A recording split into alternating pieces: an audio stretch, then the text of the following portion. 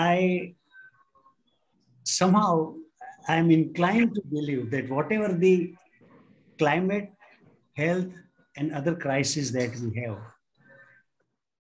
is because of our sewage illiteracy. The problem is not making roads or how to obtain water or how to treat something. The main problem is poverty elimination. And poverty elimination, we have not been able to deal with or resolve simply because of our sewage illiteracy. But today's session, I just thought of, let us understand what is sewage. So the passing through all selection processes after hundreds of millions of years of experimentation, the nature produced the ultimate energy harvester. That is human gut. Its reject, we call it sewage, feces, excreta, whatever, there are various terms, is a refuse of the biological system and therefore must be dealt with along the same biological principles. There may be other mechanical, physical, chemical parts available. So why understand sewage? It has two phases. One is sanitation that deals with public health. And second is climate stability. We know that the sewage production was never under lockdown even for a day in last 2 years. And sewage management to be sustainable, the future cities are in for a huge U-turn. And please remember that this U-turn has no components of BAU. So, a very coarse explanatory figure I am sharing with you. Suppose the food we take is 100 units of nutrients. It goes through my body, digestive tract. Suppose 60 units are absorbed by my body. That's my gain. Why only 60? Because I am throwing out 60 units. So that is the loss of my body. 40 units pass through just like that. In young body, it can be a different figure, but the total output would be 100 units of nutrients. This human body also throws out pathogens, which we call fecal pathogen or coliform. Coliform because they have origin in the human colon. In fact, all the 100 units should go back to the soil. Soil will give us crop. Crop will give us the next cycle of food. What happens is nutrients go to STP or sludge, go to the river, that goes to the sea.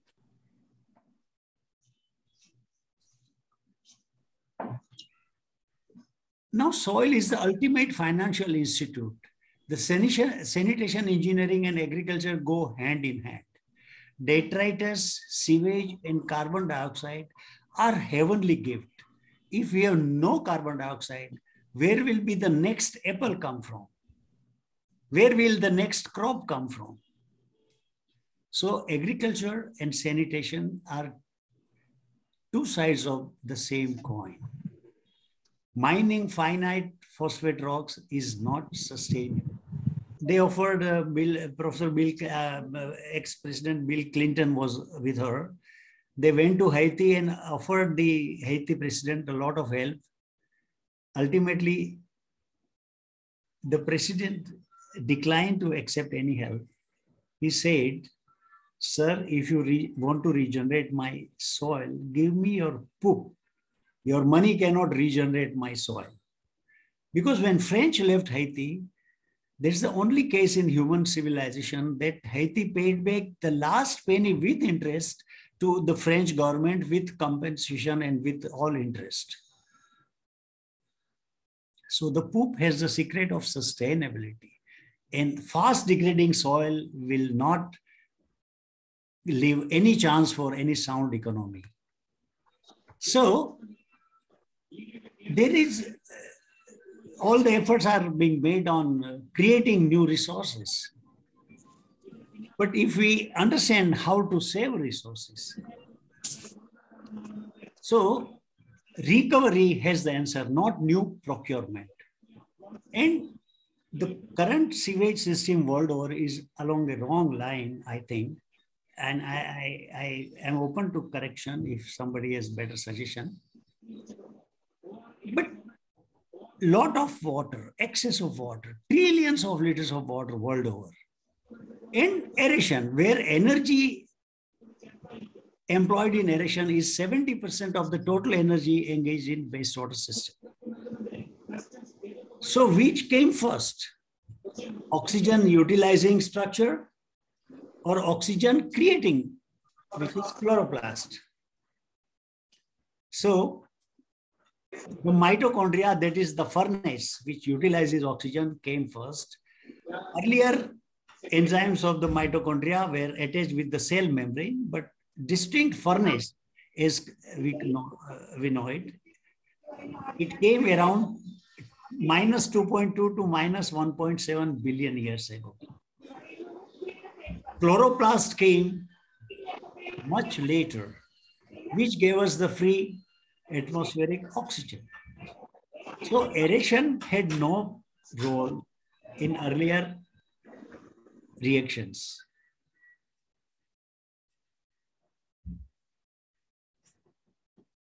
Now there is one more misconception with sewage engineering is that they take facultative as a switch-on mechanism. Anaerobic organisms will switch on as soon as they open the aerator. That's not the fact. You can see on the left middle, acetyl coenzyme A goes through a condition, and if the pH is less than 7, acidic, it becomes anaerobic. And on the lower side, you see, if it is more than 7, then it becomes aerobic. Now, this facultative switchover takes 92 minutes. And no STP offers this SRT. So a pathogen is born. Short chain fatty acids, which are carbon molecules, 6 carbon or less. It produces another molecule. Finally, it produces acetate, which is the excretory product of the bacteria. Under normal circumstances, flagella is in action and bacteria is a free swimming organism. These are various gene areas and proteins produced, which render the bacteria free swimming organisms. On the other side, the current methods, they somehow disturb the microbial organisms, and acetate accumulates in their body. They are unable to excrete acetate. Now, that stressed flagellum, it degenerates. Energy is not available, and capsule of the bacterium is lost. Now, capsule provides bacterium with a defense against the virus. Once the capsule is lost, a bacteriophage can attack an E. coli, and reverse transcriptase mechanism the bacteria will start producing viral DNA products. So, aflagellated sedentary E. coli is now a parasite seeking a host, and a pathogen is born. So, E. coli itself is not a pathogen. It is a friend. A friend turns into a foe because of our intervention. So, to do scientific sewage management, our STP should mimic human colony. And earlier, it started with a septic tank.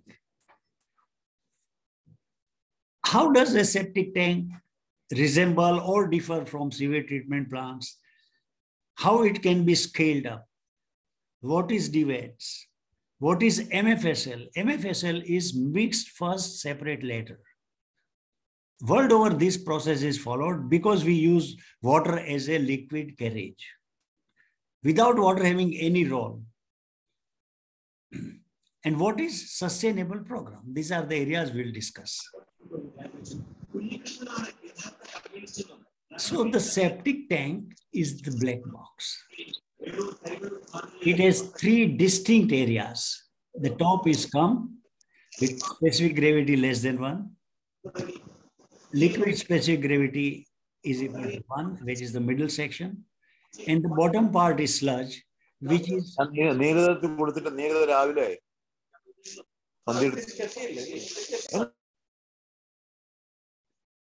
The bottom part is sludge, which has more than 1 specific gravity. Now, looking for the end of a pipe solutions without understanding the black box secrets leaves us nowhere, and this is happening world over.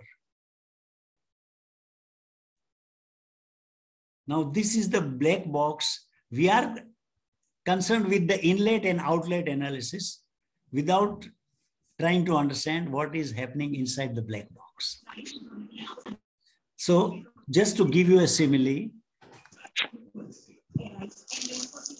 these are the currents in the septic tank, which gives us solid free sewer. We'll scale it up this, we utilize SFS. And this is how a human gut colon provides an ideal model for septic tank to function.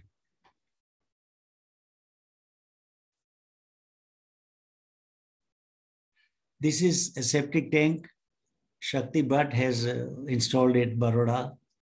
It is a 4 cubic meter below the invert level, liquid level capacity.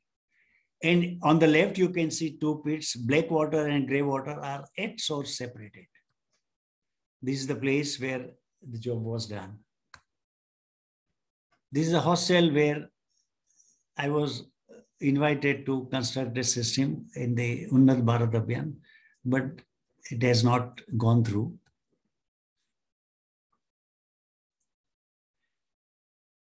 Dr. Raj had sent me a drawing for my observation.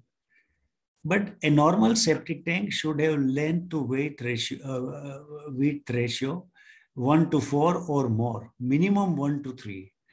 And depth should not exceed 2500 millimeter.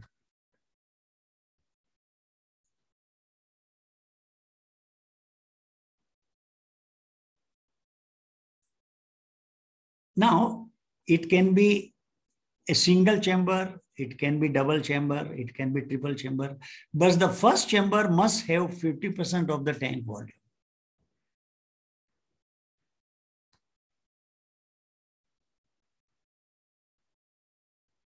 Now, primary, secondary, tertiary process, the engineer's call does not coincide with the primary process of the biological system. The sand particles and grit and heavier material, they settle down in the primary chamber. It's a flawed thinking because sand anyway will go down. Biological system does not produce sand. So sand is an exotic, it's a courtesy infrastructure.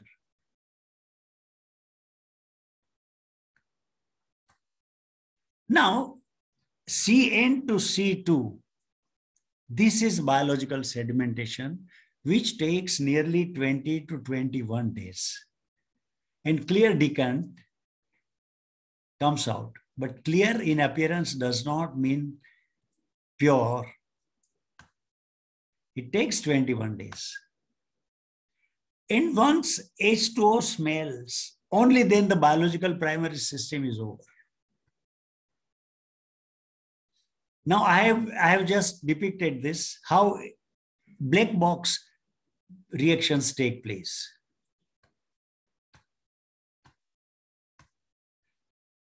Inlet DO is 5 to 6. This is the fist. Fist and FEMA in the textbook discuss this part of the fist, where there is a lot of organic mass, but the pH is 5.4, then it becomes pH 7, it goes up. Then glucose comes down because it's more than 1 specific gravity, and pH is 4, it goes up again.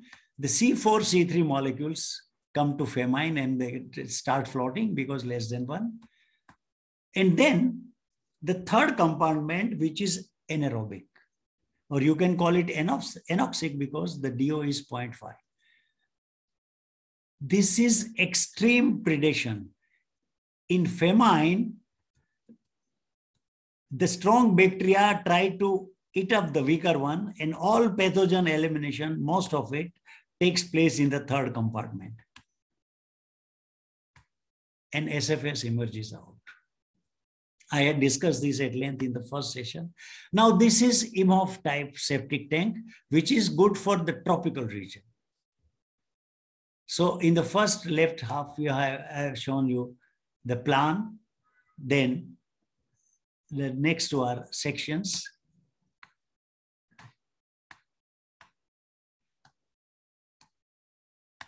This is the flow. In the section, it happens like this. Out. I'll show you some of the jets, SFS emerging out of this system. This is meander type, and Apurva has done a lot of work in his job, in his some of the projects where he offered consultancy. Suppose if the linear length is not available, you can go for a squarish plot and select meander type. And where the water table is very high, up to 600 mm depth also you can design a system like that. So this is minimal capex OPEX outlet. No single watt of electricity used, no 1 gram of chemical used.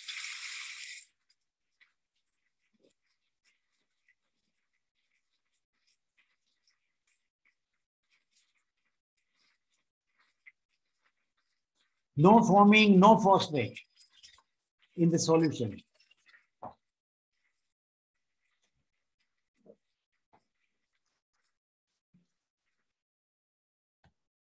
So if same thing you want to scale it up. Now we have done this for one society. The small one is a small square is in the society. There are many more societies that forms an eco village. An eco village has a one accumulation tank, which is black. Then there is second cluster of eco village societies. Then third and fourth, all eco villages together, a cluster of villages gives us a town. And many such towns together give us a city.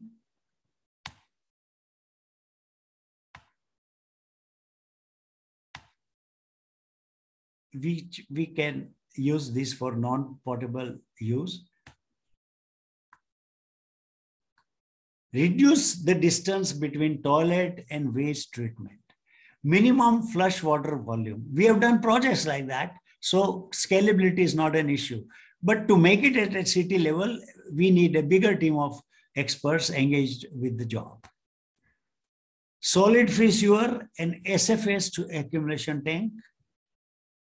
Tremendous power saving, and STPs are power free, chemical free, no high tech application, no expert supervisor.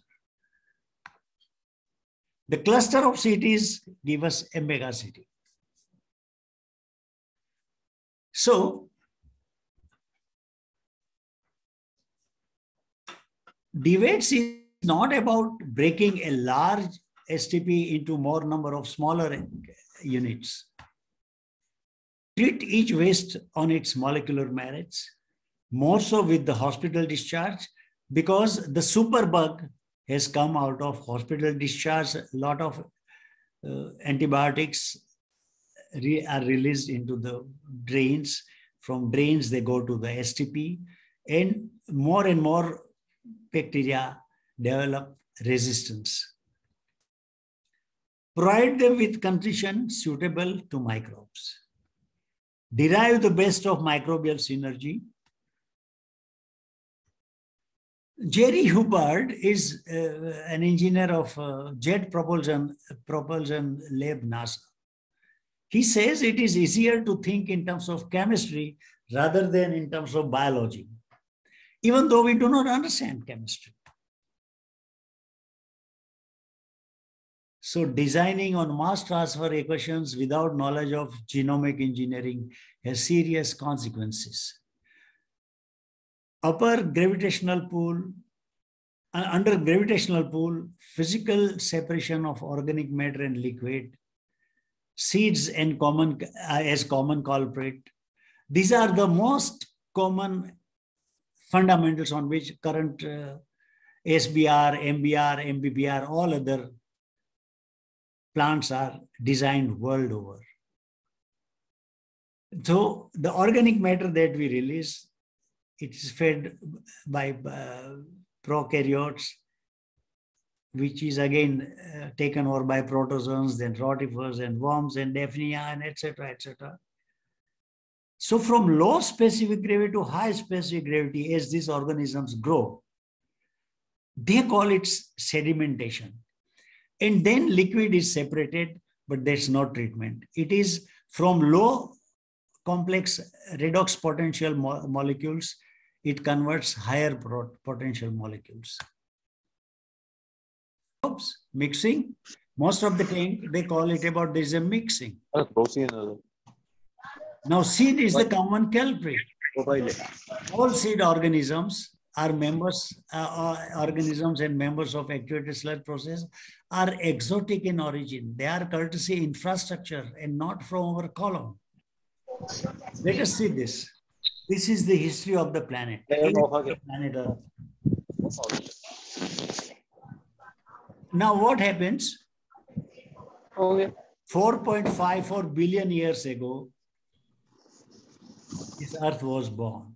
And on the right, we are today.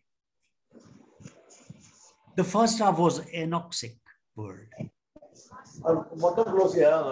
The second part was oxic world.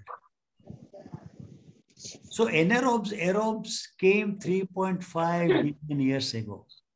Protozoa came 0.8 billion years ago. So what was this 2.7 billion years of gap?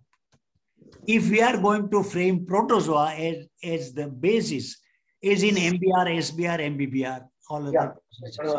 I'll hear that.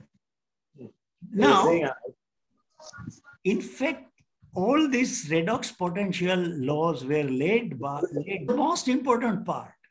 Whatever chemical reactions and redox potential laws were laid by prebiotic world before the first life was formed. So, and this has been established by Professor Williams Martin and his student, a lady student, Jessica Wimmer at HHU. And she has proved that 402 unchanged reactions holding true even today, and the same laws prevail. So anything that has come after the laws of nature in the prebiotic world, we cannot alter it. And none of the present books on sewage management are trying to address this. Certainly not the protozoa and aeration. Now this is a page from Metcalfe Eddy. He says that oxygen is insoluble, the top line. Middle line says O2 absorption is not relevant. And the bottom line, it is from Eddy Metcalfe. The last line says, it rules out common aeration equipment alternatives. If anybody who has read this book, page 450. Sir, can I ask one question? Yeah, sure, please. As per this slide, if we use any blower for the present STP, it has no meaning? You mean to say that it is very clearly explained here? It has two areas. It has a meaning in that it is a total waste and liability. It is a negative meaning. Okay. Number two, more than that, engineers do not read the textbook they follow. They only take multiplication equations and then talk about scaling up. Scaling up is not arithmetic with biological system. Okay. Okay. Yeah. Thank you. Have I answered your point, sir? Yes. Okay. Now, this is again another reference about, from Duncan Mara and Nigel Horan. They are all exotic species. All the members of activated sludge shown here, none of them exists in our body. So they are courtesy the drainage system. Now, this is an interesting slide. Again, I've taken from Duncan Mara and Nigel Horan, page 363. See, these are the poriferans, Celiophora, which have a contractile stalk. They are known as stalked ciliates, which form the chip portion of the sludge, which engineers have a problem with. Now, this contractile protein is again aminoglycan and acetate. Now, that very acetate was thrown out from our colon after trillions of liters of water and millions of kilowatt energy, where we have converted, we have reached from acetate to acetate, which all sludge managers say not easy to degrade, and it is a headache for them. This is again an interesting part. I have taken it from Metcalfe Eddy. Why I am referring to it? Because most of the engineers follow this. All these organisms are again higher organisms. None of them exist in our colon. So, two eminent editors, Robert Xavier and Per H. Nielsen, said that they are laboratory weeds. There's a book, Microbial Ecology of Activated Sludge. This is one of the finest books I have come across. They are weeds.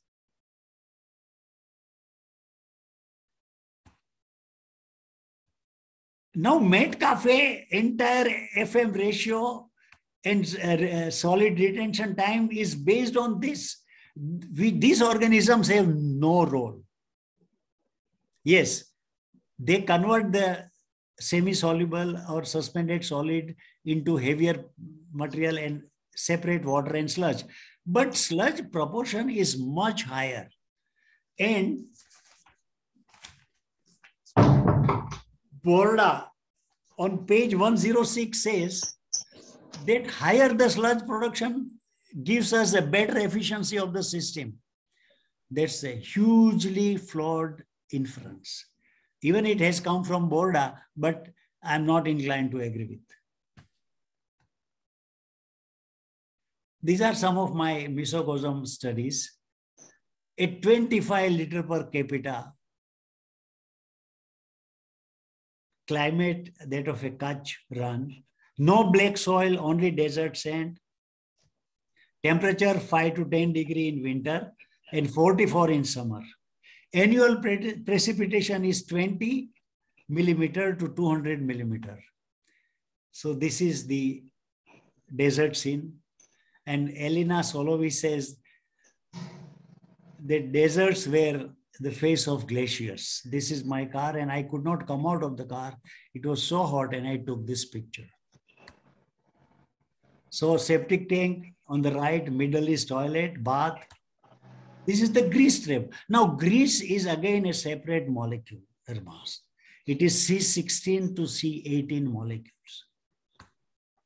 Now this is the ecocene commode where urine and fecal outlets are separate. You can see the P-trap here. You can see the piping done separately. This was Shakti Bai's project. And you can see the separate green and red, means black and urine lines going separately to different chambers. So we cleaned the plot. Please mark the cottage on the right. Everybody, all agriculturists said, do not go for maize because maize requires more water. And we selected maize simply because it is a C4 plant.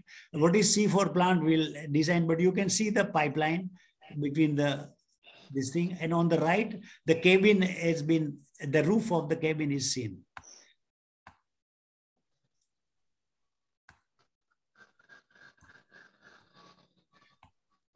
So in 8 weeks, you can see the cabin, you can see myself, Shakti Bhatt took this picture from the toilet roof. And what was 8 weeks ago, a barren plot has been converted into this. This is 25 liter per capita fresh water supply, wastewater treated through this septic tank and all that. And this is the agriculture we did. So my fresh irrigation water volume is nil. This is another area, 110 residents Kanya Chhatralaya.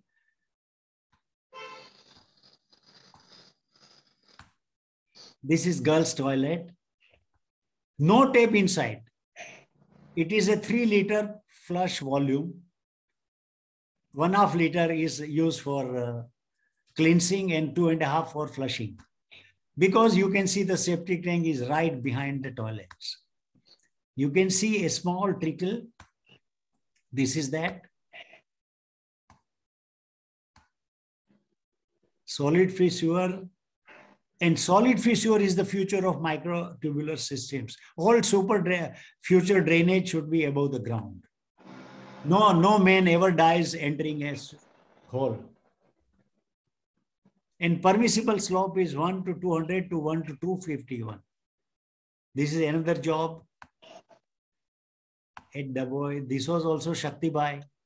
And this is the job we presented at CPCB Delhi. They came to see this project and they contacted and talked with members separately. We were away.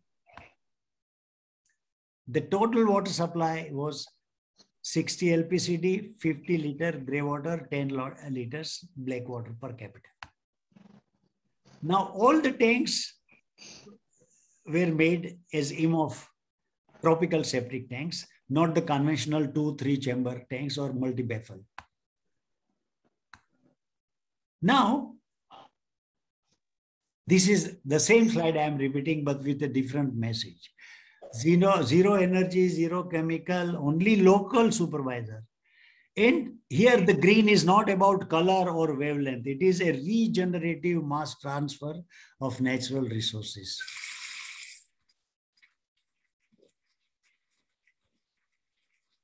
Same thing. So I'm cutting it short. Now, if you want to scale it up, the column discharge goes to the black water septic tank. The rest of the water goes to the gray water septic tank. All their supernatant come to an accumulation tank, which goes to a wetland. Now, wetland is a very complex system.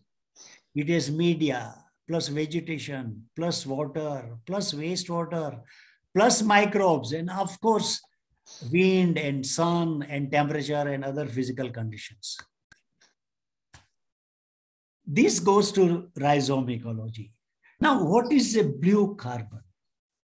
Rhizome is known as blue carbon because the sulfur and nitrogen ratio is 1 to 36 or maybe 37. In conventional sewage sludge aeration, the sludge sulfur nitrogen ratio is 1 to 16. And therefore, in conventional STPs, nitrogen sink is not enough. And nitrous oxide generation, N2O generation in STP is 8 times higher than in paddy or estuaries. Even a drop on the soil should be looked at as mini wetland because all principles are in operation, irrespective of the size of the pond.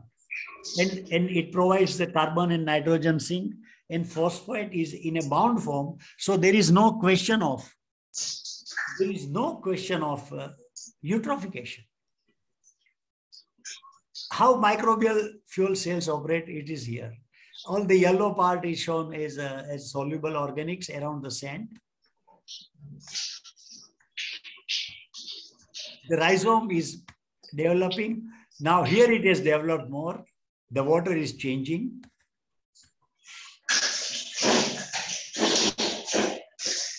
Okay. Now, the rhizome provides the ultimate water unwise, high energy use, uneconomic, non-sustainable. So in less than 1 second,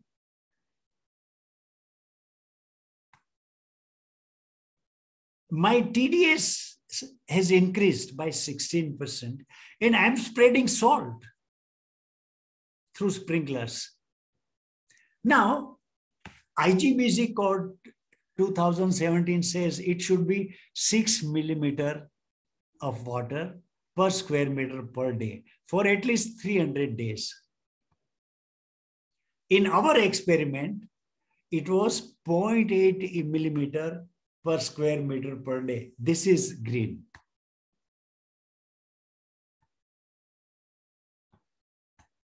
Quite often, engineers talk about norms, codes, and policies, but they are really in need of scientific input. In my view, IGBC page 46 at 6 millimeter is something we cannot afford.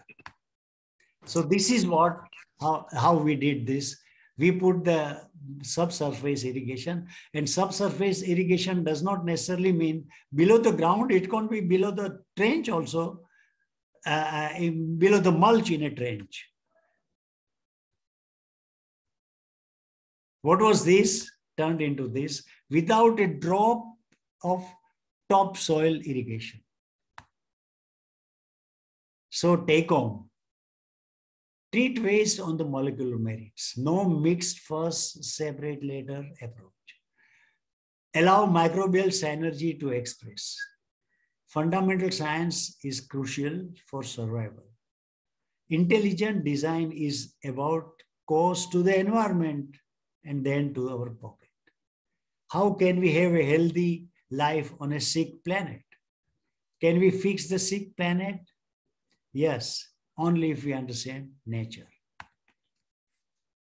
Thanking you.